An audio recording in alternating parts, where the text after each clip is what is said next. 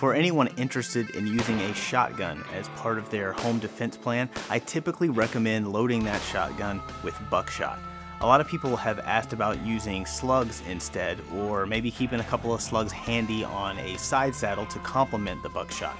So today I'm going to take a look at the shotgun slug and whether it might have a place in the context of home defense. There are a number of different types of slugs, but generally speaking, a shotgun slug is a shell that fires one big projectile instead of a bunch of smaller ones like birdshot or buckshot.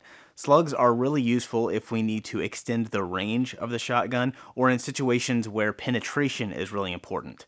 Double-aught buckshot is the most common type of defensive shotgun ammo, and it's very effective up to about 25 yards. With a tight pattern, you can maybe stretch it out to 40 or 50. Beyond that, there are much better options.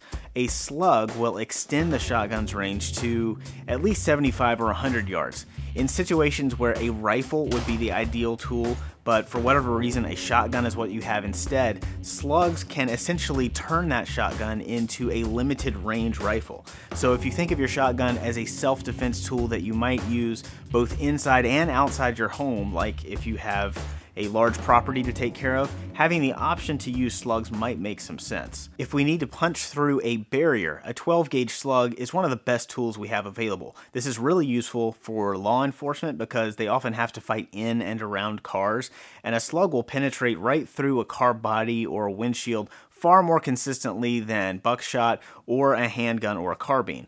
So let's bring it back to the context of personal protection for the average armed civilian. The shotgun is most commonly stored in the home, and its intended use is limited to essentially hallway distances. Unless you live in a very large house, I don't think a slug offers really any advantage over buckshot in that context. Buckshot is made specifically for short-range encounters like these. When you need to stop somebody right now at very close range, buckshot lets you shoot them 8 or 9 times with one press of the trigger. We don't need that range or penetration that we get from a slug when we're inside a home, and in fact, that can work against us. Whether or not a slug hits the intended target, it can travel really far and go through a lot of stuff before it stops. It's a huge liability because of its potential to sail right through exterior walls and still have plenty of energy left over to kill somebody. There are no magic bullets. Any projectile you can fire through a shotgun or rifle or pistol that can physically disable an attacker will also penetrate through a couple of pieces of drywall or plywood. There's no getting around that. Interior wall penetration in particular is something we have to consider with any firearm or ammunition, and that's a topic for another day.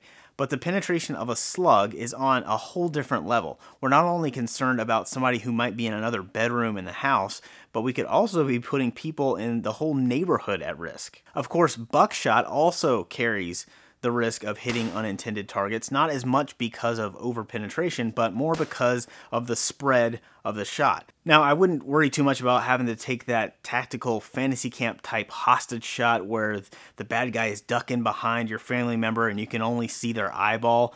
But it's not unheard of for an armed citizen to be faced with a threat who is already in some kind of physical altercation with a family member.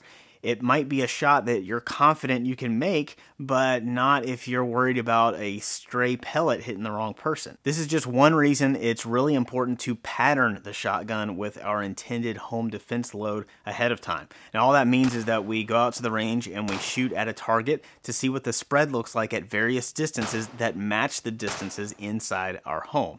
This is something you really have to do yourself because each individual shotgun barrel is a little different and no two guns are guaranteed to pattern the same way with a particular load. You can probably find several loads that won't spread much at all within typical home defense distances, but if you want to minimize the spread, there is a little shortcut.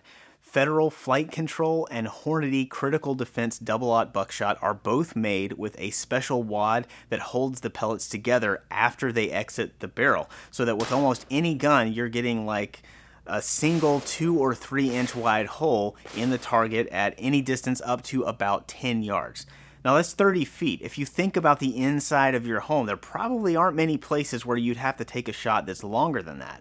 So even without a slug that could possibly exit our house at lethal velocities, the shotgun can still be used to make a precision shot at close range if necessary.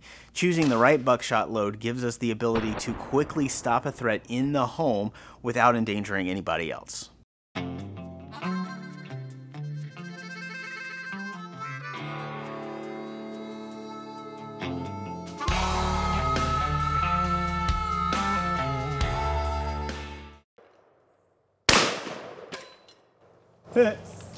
Oops.